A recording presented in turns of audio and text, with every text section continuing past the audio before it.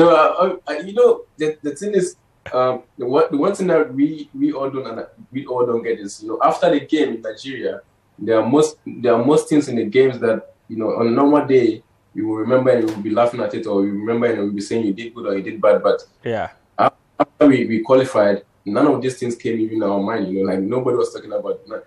Me, for instance, I made assist for the goal. I passed the ball to. I first threw the ball to Jordan. He gave me the ball back to me. I gave it to Thomas, and he shot, and it was a goal. Yeah. So that was, but trust me, after the game in the dressing room, somebody was asking me, "How did we score a goal?" And I didn't know.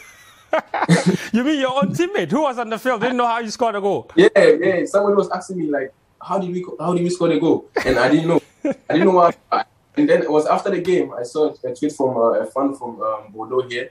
He said Gideon Mensah played 90 minutes and he made an assist. And then I went back in my head. I was like, okay, so I did the assist. And then wow, this game was. But the incident with Osman, I saw it. I was on the field, but I saw it. I think he wanted to waste time, and then go back. Because at the end of the day, you're gonna waste time. The referee's gonna come to you, and you're gonna go out for the field, and you're gonna play with time. Yeah, it was.